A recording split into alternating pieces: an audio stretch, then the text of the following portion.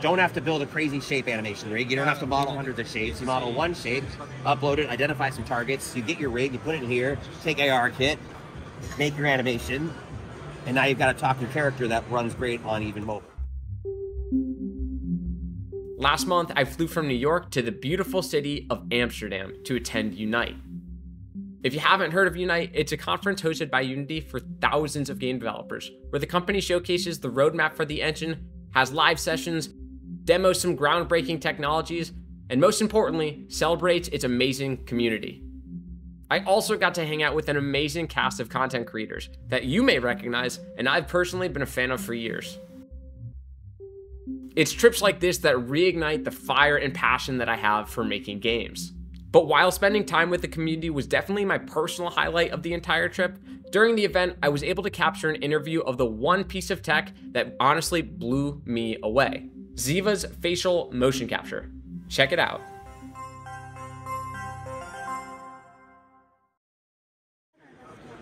Originally started off as 4D capture. So put an actress, this is Louise, put her on a stage like this, did a whole bunch of photogrammetry. That then becomes a single frame, looks something like this. And then from there, we get an animated mesh that looks like this. Yep. So this is extremely heavy. Each frame is a unique mesh that's animating. For this 2-minute performance right here, it's 1.8 gigabytes of Alembic data streaming in real time. Great for a cinematic, not great for a mobile game. Yep. So from there, we took that performance, plus her whole range of motion performance, uploaded that to Ziva, to their AI tool, which then creates an animated rig that's one mesh that looks something like this. So now, what's amazing here is these two look the same, but they're very different. Okay. This is a streaming in Alembic file, 1.8 gigabytes for 2 minutes. This is one static mesh, and all the animation has now been turned into, from frame by frame animation to driving these markers. What's amazing about that is 1.8 gigabytes, 50 megabytes. Awesome. Driven by an AI. What's the coolest part about this though, is I can grab this guy here and start to animate on top of a 4D capture, which is rather unheard of.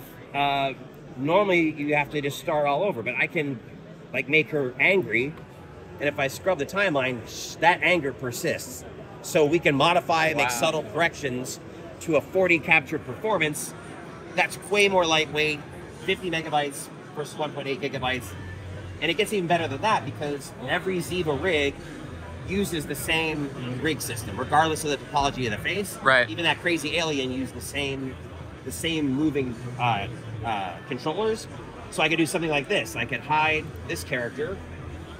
I can unhide this character, which is Emma. And if I go to this version of Maya, I should now be able to scrub this. And we basically, by transferring all of that animation of those markers from the one character to another, which is about 1 minute worth of work, I can then make her possessed by the other character. So it's the same performance, same facial animation, same talking, and I can then do the exact same thing I did before, which is alter that animation. It's like a retargeting system. Yes, I should have just said that. Gotcha. So yes, retarget to any character. So you don't really have to spend all this crazy money to do a 4D capture. There's also something you can do where you just take a static mesh, maybe that you've created or you've got your head scan at a show, whatever. You upload that to Ziva.com or Ziva Dynamics, run it through their face trainer where you identify some landmarks, do a little bit of work, takes about an hour. Okay. And without any work, any 4D data, we will send you back a trained rig that gives you all the fidelity. You know what? I'll just show it to you here. It's going to take a minute to load. It's going to take a sec to load. Sure. But all I did here was started with a static mesh, and then we used the training data from the younger character, Emma, and we trained this character, which is something you can do today just by uploading your mesh. And I think it's still in beta, so you can do it for free. Upload any mesh and get an AI-driven rig that you can use AR kit to drive the animation on. So just sit there with your phone and go blah, blah, blah, blah, blah. Got it. And it'll update on the model. And you mentioned uploading my character, is that to Ziva? So yeah, Ziva Dynamics. Is Ziva Dynamics like a separate entity, or is that part of Unity? It's part of Unity. Okay. It's a company we acquired a couple years ago. They're now part of the Weta umbrella, but all their tools still reside on ZivaDynamics.com. Got it. And Is there any plan to like transfer that over to something more Unity based? Yep, 100%. Got it. All right, I can tell it's a little slow because I've got all that other stuff running in the background. Sure. But essentially, I've got the same rig, except now instead of being in Maya, it's all inside of Unity. So the rig itself, does that have to be built in Maya? Like as No. a Blender user, like can I build that rig in Blender? And then- Soon. Okay. Or just don't use Blender at all. Do your modeling in Blender. Yep. You'll upload that face, your Blender created model, upload that to Ziva. Yep. We're going to send you a Unity scene file which has the rig built in it. So Okay. you don't have to build the rig at all. It's going to look like this. Gives me the same control I had before, where I can animate it like that. But then I can also take these.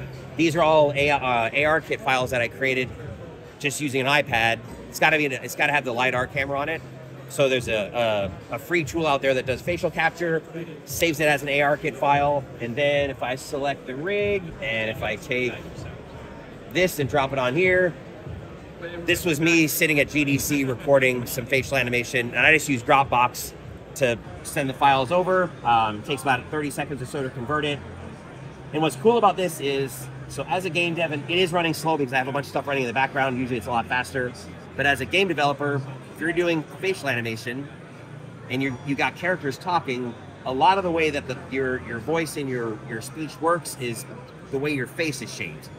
And so even if you have a character who looks completely different, if you do an AR kit capture of your voice actor's performance and apply that to your alien, it's going to look a lot more realistic because you'll get all those weird little ticks that made the sound come out of the mouth correct.